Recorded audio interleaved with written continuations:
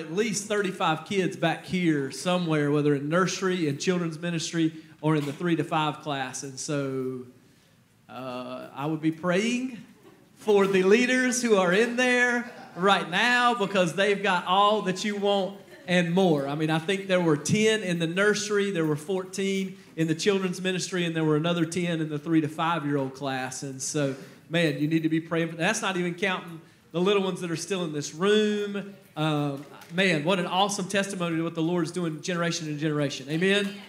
You want to see a church that's growing, it's good to have a church with children in it. You know, that's the reality. Matthew chapter number 5, let me say this. You are here for a reason. Some of you may have come just sort of as your first priority, that this is what I'm going to do, and this is how I'm going to do it. Some of you, maybe you're at a point where this is your last resort, and you thought, I just need something from the Lord today, so I'm hoping I'm going to show up, so He's going to give it to you. And then maybe some of you are just here because you're in between both of those. You know, it just has become maybe routine for you. I just want to affirm in you that the Lord has already and wants to continue to minister to you today. That this is something that He wants to do every time we gather, and especially when we gather together, He has something for you. And I can attest to that from first service, and I can certainly attest to that now. I know the Lord wants to move if you'll let Him move. Amen? And by the way, it's not about whether He wants to move. It's about whether you want to receive. That's the reality. He's got something He wants to offer you. Just do you want to receive it? And I can assure you it's a good gift, even though it may not look like what you expected it to look like. And how often does He do that? Right? How often does He give you something and you were saying, this is not what I was expecting to get today, and yet it was a blessing nonetheless. Amen? That's how He moves. That's what He does, and you're here for that reason, and we're so thankful that you are. I'm going to ask you to just lift me up this morning as I lift you guys up. Maybe some of you feel free to lift your hands up, and I'm going to lift my hand towards you, and I'm just going to pray over you. Father, I love you. I can't say that enough. Father, I could echo that from now into eternity, and it would not touch the depth at which you love me and that I long to love you. And so, Father, we just set ourselves before you just in anticipation, with expectancy, knowing that you want to move however you want to move, and that you want to do some things that you want to do. And we hold fast to your word. We know this is a time where your word is exposed, and we want to hold fast to it, Father. We want to receive your word, Father, and we want it to radically and immediately begin to work in our lives in such a way that we move in the direction that you want us to move. And Father, I pray that every enemy, every principality, every power, every presence of darkness, that it has no say in this time, Father, that you would bind them up and cast them out in Jesus' name. And then on top of that, Father, that you would be high and lifted up and exalted, and that your light would so shine before men that it would radically blow us back, Father, that everything that you want to say and do would move from our head to our heart, settle there, and be ready for us to go forward. And we're just going to trust you to do that. In Jesus' name, I pray. Amen and amen. I long for the Lord. I long for Jesus to be my standard. There are seasons in my life where I'm not sure what to do, and I long to look to Him to give me clarity and guidance. And I was looking up the word standard because I really thought the Lord was going to go somewhere different with the message here in Matthew chapter number 5 today. You know, we've been talking the last month where Jesus went up on the mount and He begins to give the longest sermon that we have recorded in Scripture. It's something about 4 or 5 chapters long that He preaches a long sermon to the people who've shown up on that hillside over a period of 2 or 3 days. And so now we want to know about the kingdom. This is what Jesus is saying the kingdom of heaven is like, and we want the kingdom of heaven to come down. I don't want the same old, same old. You've been in places and seasons in your life where just the same rote and meticulous things, the same sort of bland things happen over and over and over again. I don't ever want that. Man, I want just heaven to come down, and whatever the Lord is doing there, that's what I want Him doing here. But to do that, he's got to be high and lifted up. He's got to be the standard, right?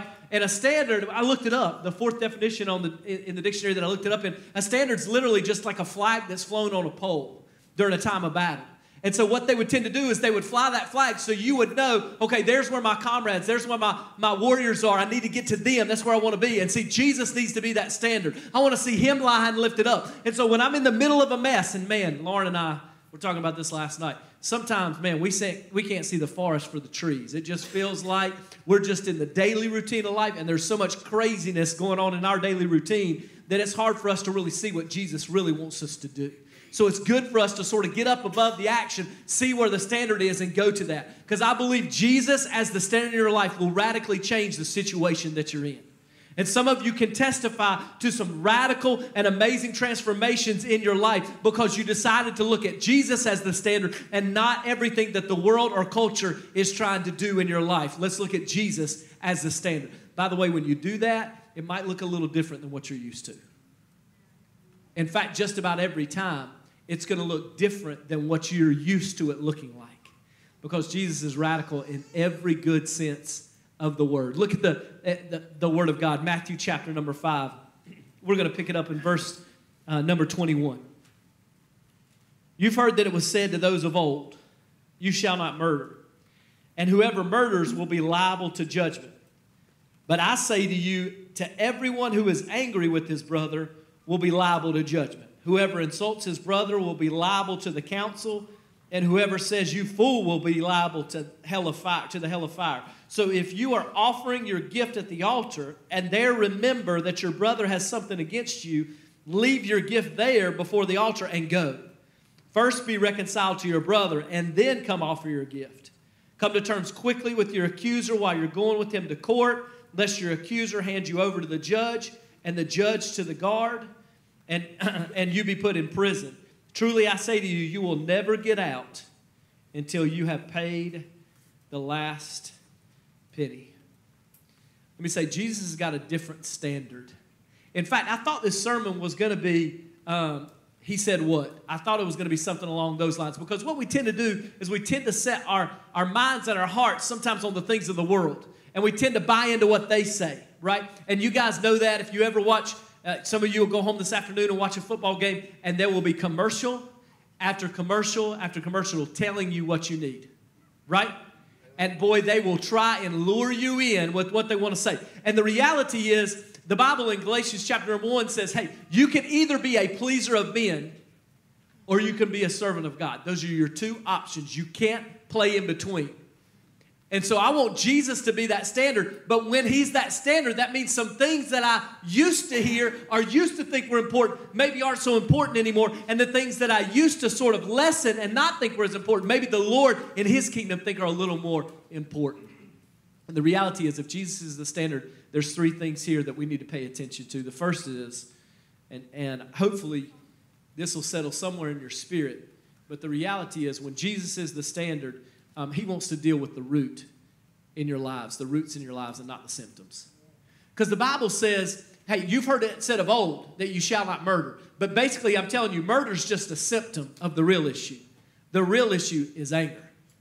And the reality is, Edelweiss and I were walking in the park 2 days ago on Sunday at a park up in the mountains, and they have this beautiful 1 mile 8 loop that you can sort of walk along or run along or ride your bikes along. But as we were walking, Edelweiss had noticed that they had spray painted some areas along sort of that concrete walkway. And she said, what is that? And what it was there were trees beside the walkway, and the roots had come up and began to mash the walkway up, and they had spray painted it so that runners or people who are walking or people who are riding their bike can see this is going to be bumpy if you go across this, try to avoid it. And so I explained to her, hey, these roots have come up. And the crazy thing was, the one that we passed by, it was just a stump there, but the roots were still there. See, if you want to get rid of a tree, you can't just chop it down. You got to get it up by the roots. And the Lord is saying, I'm not about dealing with the symptoms. I'm a surgeon. I'm about dealing with the roots. If you want to figure out how to get into a season of your life where you're in right relationship with the Lord, you're going to have to let him deal with some roots and not the symptoms. And the reality is there are things, symptoms just show up after the fact. Really what's going on is there's an issue somewhere in your heart that he wants to deal with, that everything's being manifest out of that. See, that's why he said murder's not really the issue. I'm calling you to a higher standard. The standard is not, man, you shouldn't murder. That's just a reflection or reaction to what's really going on. The real issue is you've got anger in your heart. Let me deal with that. And he's going to do that over and over and over again in the remainder of chapter 5 and all of chapter 6. He's going to say all these issues that the Pharisees have made a big deal. Man, they're all superficial. Really, what's going on in your heart? Because the Lord is after your heart. He's after your heart. All this stuff's going to pass away. He's after your heart. And usually our heart is where the problems that we tend to have, because the Bible says out of the heart, the mouth speaks. Usually the problems that we have flow out of the heart. And that's the root issues that the Lord's trying to get to and deal with. And the main issue is, once you deal with those roots, you can move into right relationship with Him and with each other. And that's the second thing. You'll notice, look at Matthew chapter number 5, and then we're going to flip back to Genesis. But look at Matthew chapter number 5, right here in the middle. He says, but I say to you that everyone who is angry with his brother will be liable to judgment. Whoever insults his brother will be liable to the council, and whoever says, you fool, will be liable to the hell of fire. So if you are offering your gift at the altar, and there remember that your brother has something against you, leave your gift before the altar and go. See, the Lord desires relationship with you before your righteous acts. In fact, He desires relationship with you, and then your righteous acts should flow. And I can show it to you in Scripture. Flip with me to Genesis chapter number 2. Man, just a powerful passage in the Word of God. Genesis chapter number 2. And we're going to pick it up after chapter number 2 in verse number 7. Genesis chapter number 2, verse number 7. See, once the Lord begins to deal with roots, He wants you to make right some relationships. And He's all about relationships. Look at Genesis chapter number 2, verse number 7. Then the Lord God formed the man of dust from the ground, and He breathed into his nostrils the breath of life. And the man became a living creature, and the Lord God planted a garden in Eden in the east, and there He put the man whom He had formed. And out of the ground the Lord God made to spring up every tree that is pleasant to the sight and good for food. The tree of life was in the midst of the garden, and the tree of the knowledge of good and evil. But look at verse number 7 especially. Then the Lord God formed the man of dust from the ground and breathed into his nostrils the breath of life. See, you were created for relationship before you were created to act. And I want you to think about this for a second. I said first service, I can count on one hand, but that's not true. My kids alone make up one hand, right? But I can count on probably 5, maybe 2 hands, maybe 3 hands. I can count on that many hands. How many people? Here, come here, Lauren. It's good. She said she doesn't know what's going on right here. That's good. It's always good when she doesn't know. It's probably better. For the Lord to get down and form dust out of the ground. And then the Bible says He breathed life into his nostrils. Do you know how close you've got to be in somebody's nostrils? I mean, there's only a few people in your life that you want to be that close to. And see, she's not uncomfortable because I'm that close to her. She's uncomfortable because you guys are watching. That's what she's uncomfortable about. To be that close, that's intimacy. God created you in intimacy with Himself. Before He did anything else, He created you to be in intimacy with Himself, in relationship with Himself. And there's only, like I said, there's only a few people. Some of you can't count, but just on one hand. It's your kids and maybe your parents. And outside of that, you're not going to get close like that to anybody because you've been created to be in relationship and intimacy. The Father wants you to be that way with Him. And the Pharisees had mucked it up. They had said, hey, here's the problem. Sin's the issue. God has made sin the issue. We need to get back right with God. And so they've added on to the law and saying, hey, look, if you're going to do it, this is how you need to do it. And the Lord God never orchestrated it to be that way. That's why Jesus said, I'm coming on the scene and I'm going to say, My Father created you to be in relationship with himself. He also created you to be in relationship with each other. So if you're going to bring an offering and say you've wronged somebody, then before you even lay that gift down, you need to go to that person and be in relationship with them and make it right. If the Lord in heaven, who loves you and knows you, created you to be in relationship with him, his desire for you is to be in relationship with one another before anything else. And then it's not until later. I want you to see, look at verse number 15. Then the Lord God took the man and put him in the Garden of Eden to work it and to keep it. Before the righteous act, before Adam was given a task to do, to tend to the garden that God had created, he created him a relationship. And do you know you're the only, our creation, you as creation are the only ones who got created that way? He used the same breath of life, but he spoke it out. The only one he blew into was you and me. And so they had mucked it up. And so Jesus steps onto the scene and says, here's the standard. You've heard it said, don't murder. And if you're going to deal with that, you're going to go to the altar and you're going to lay your offering down and then move on. And Jesus said, you guys have mucked it up. You shouldn't go lay your gift down until you've been reconciled in right relationship with your brother. See, that's the new ministry. That's the new standard that Jesus has set. Is to say, I want you to be in relationship with me and relationship with each other before you even do your righteous act.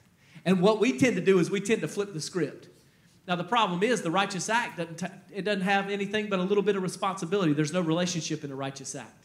You're just saying, hey, I'm going to do this to get it out of the way. And how many, listen, Lauren and I have been in places where there's been a lot of morally good people and a lot of righteous acts, but no relationship. And we hated it. Now, some of it is because if you came and spent 10 minutes with us, you better be all about some relationship, because our kids are going to be all up in your mess and all up in your business. And so our life revolves around relationship. But it's what we were created for. You know, a lot of times we can't deal, and you can't deal with relationship until you've dealt with some roots. What tends to happen, man, is the enemy tends to weigh you down with junk. And you thought, man, if I get up in front of people and they see my junk, it's not going to be good. And the reality is either Jesus died and already paid for that junk, or he didn't. See, we've not been given a ministry of dealing with sin. We've been given a ministry of the third thing, which is reconciliation. See, as believers, it's not our job to get out and call out sin.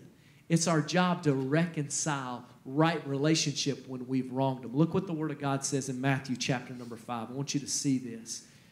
What do we reconcile? To reconcile simply means to bring back or put back what was lost or what was taken away. When you reconcile something, you go and take it and put it back where it belonged. And so the Word of God says in Matthew chapter number 5, first, this is verse number 24, leave your gift before the altar and go. First be reconciled to your brother and then come offer your gift. See, the Lord said, man, I want to deal with the root issues. The root issue is not murder, it's anger. And when you'll deal with the root issue, then I want you to be in right relationship with one another. And the only way to be in right relationship with one another is to be reconciled. To go and stand, and let me tell you, that takes intimacy.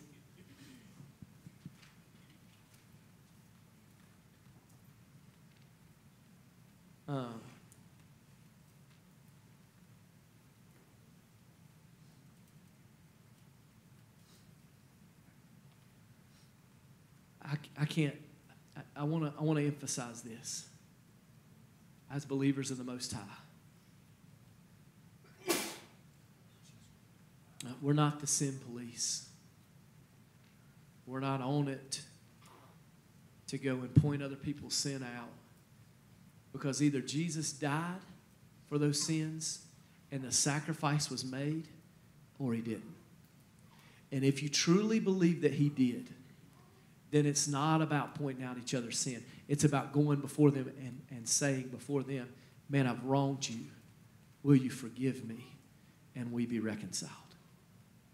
Now, the reason I say that is there's biblical examples of this. right? I think about the woman who's caught in adultery.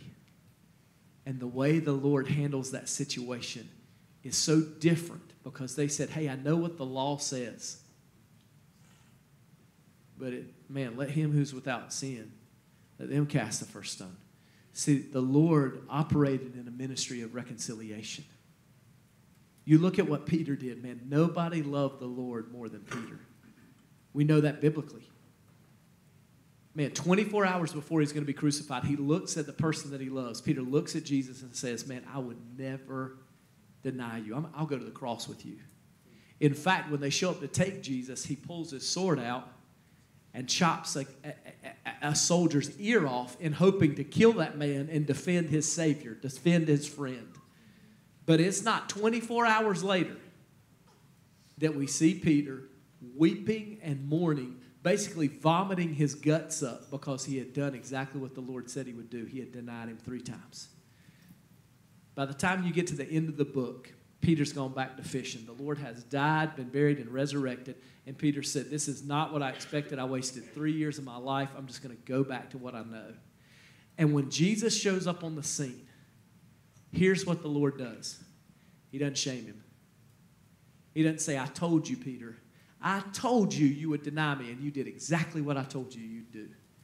He doesn't show up and say, Peter, I was planning on building my church on you, but you failed, and now I can't use you. No, he goes to him and says, Peter, do you love me? And that word there for love is phileo. Do you love me like a friend? Do you love me like a brother? And Peter says, yes, Lord, you know I love you. And the Lord says, man, just tend to my sheep. Keep my sheep. And then a second time he says, do you phileo? Do you love me like a brother, like a friend? And Peter says, man, yes, I love you like a brother or a friend. And then the third time, he says, do you love me? But this time he switches it up and he says, do you agape me? Which means, do you love me like God loves all mankind? And he said, yes. And then he said, feed my sheep. See, Jesus didn't come in shame. He didn't come and point things out. He came and dealt in a ministry of reconciliation, saying, I want to reconcile you back into right relationship with my Father, even though you messed up. Now, the reason I say that is we see it scripturally.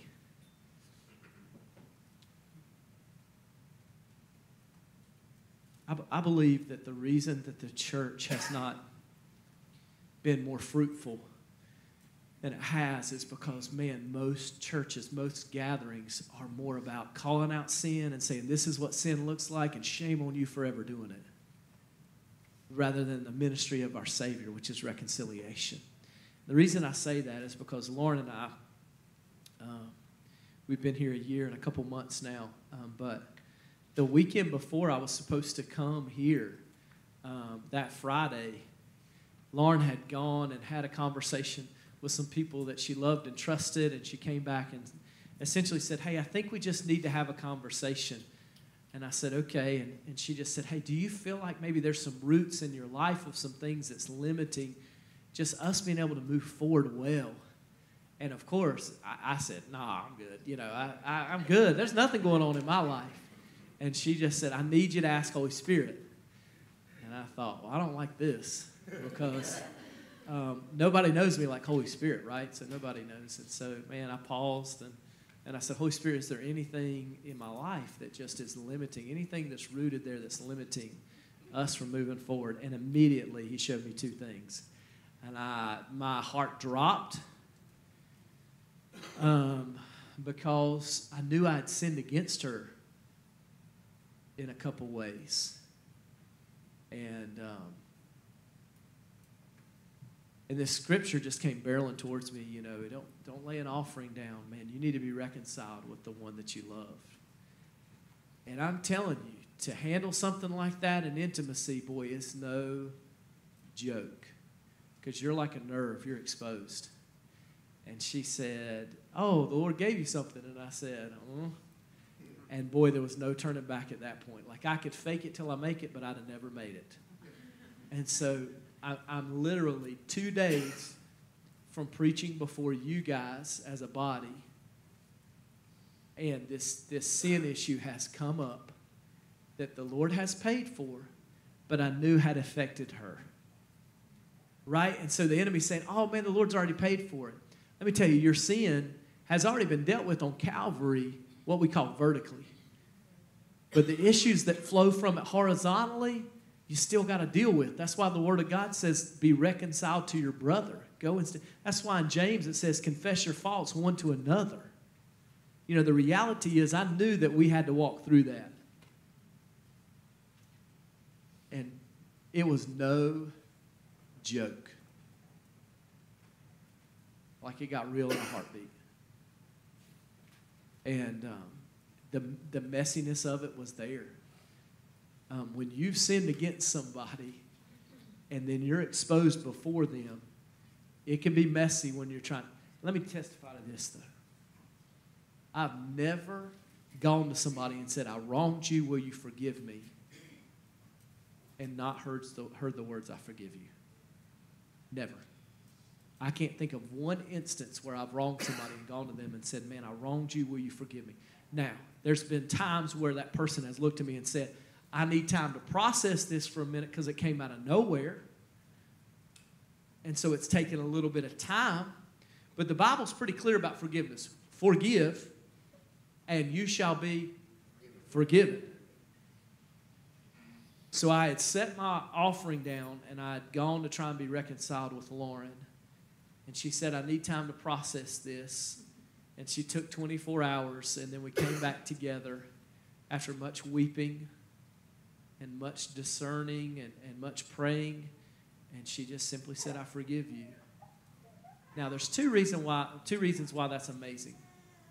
The first one is the enemy deals in unforgiveness. And so he's the one who comes and points out all the problems that she said, couldn't get out that door. It wouldn't let me out. But anytime you're dealing with unforgiveness, the enemy comes. He can still accuse. You know, because you've not righted that relationship, so the enemy can still accuse. And does he not get in your heads? Does he not get in your heads about some things and start saying, oh yeah, they did this and they did that? When you've walked in reconciliation, the enemy has no grounds to stand on. And the second that he comes, you just simply say, man, that's been forgiven. Every single time.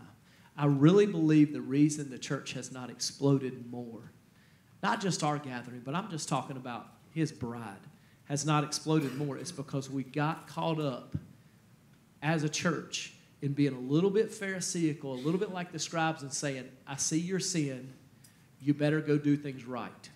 Instead of saying, man, here's my sin, will you forgive me, and let's be in right relationship with one another. It's not your job to point out sin, by the way. You know what your job is to do if you feel like you've been sinned against? Pray. That's your job. The Bible says, man, you got to remove the beam out of your eye before you can take the speck out of somebody else's. Have you ever seen somebody with a speck in their eye and you can just reach in there and just sort of touch it and it pulls onto your fingertip and pulls away? Have you ever tried to pull a beam out of your own? You know why he uses that metaphor? Because it's impossible. You cannot do it. You can't reach in. Number one, a beam can't fit in there. But he's saying, hey, look, that's not something you can do. That's not what my ministry is about. My ministry is about reconciling. It's about saying, man, will you forgive me? And then people offering forgiveness. Because the reason he wants to reconcile is because he wants us to walk in community. You know what I think of when I think of community? People who commune in unity. And you can't do that when you've wronged your brother or your sister and they've not had an opportunity to forgive. There have been a lot of times, too, that I've walked in and said, would you forgive me? And they would say, I didn't realize you did that.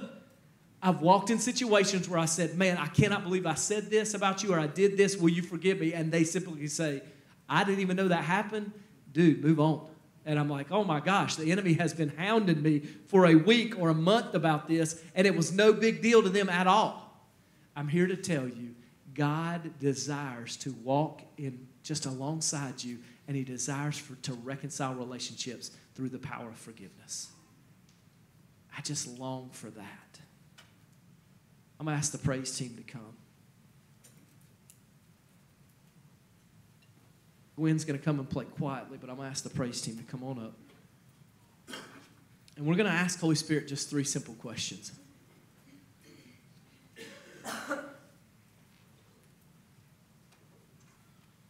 2 years ago, I was sitting with a group of men, and a man who was in his 50s got up and testified about a root that had been planted in his life when he was young, and it was affecting how he loved his sons.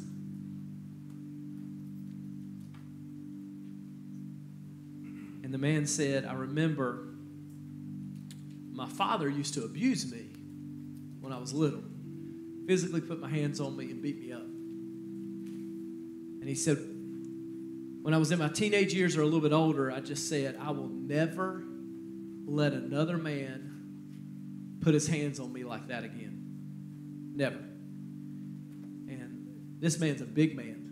I mean, he's just a big man. And that day, he had wanted to minister to his son. He wanted to love on his son. But the enemy had crept in and said, hey, you made a vow that you'd never put your hand, let a man put their hands on you again. So you've never loved your sons that way. And he got before another group of men, us men, and just said, man, that was a root that was planted in me a long time ago, and I don't like it. Because I've not been able to love my sons the way that I wanted to because of that root. And man, when his son came back, he just grabbed him with both arms and hugged him. And I'm sure his son was totally confused. But man, it was a root that had to, and he used that phrase. He said that root had been there 50 years. And I had not loved my sons the way that I could have because of that root. So there may be some, and you know what it affected? It affected relationships, right? And because it affected relationships, man, he needed to reconcile those relationships and back to what it should have been in the beginning. He needed to go back and say, I love you, I see you, let me hold you. And so there may be some things that Holy Spirit wants to deal with in terms of roots this morning for you. I believe you can ask Holy Spirit and say, Holy Spirit, are there any roots in my life that you want to deal with today? And then the second question we're going to ask is, are there any relationships that need to be reconciled? Is there anybody that I've wronged that I need to go and ask forgiveness of so that we can move together in unity? And the Lord may reveal somebody, Holy Spirit may reveal somebody immediately, and you'll know, I've got to make a phone call this afternoon. I had a lady come up to me after first service and say that something happened 30 or 40 years ago, and I've got to find out if this man's still alive, because I made a casual statement, and she said, the only thing I can know is that Holy Spirit revealed that to me, and I need to try and find that man, see if he's alive, and ask his forgiveness for making that statement. Now, there's a high probability that man doesn't even remember that statement. He may not even remember her. But Holy Spirit said, this is what I need you to do. I don't need you to offer an offering. I need you to go to that man and be reconciled, and then you can come offer an offering. In fact, I would venture to say that some of you are desiring God to move in your life in some ways, and you feel like you're hitting a brick wall. And you're thinking, why can I not move forward in this? I love you, Lord. And he's saying, first be reconciled to your brother. Then lay your offering down, and the blessings can come. But first you need to be reconciled.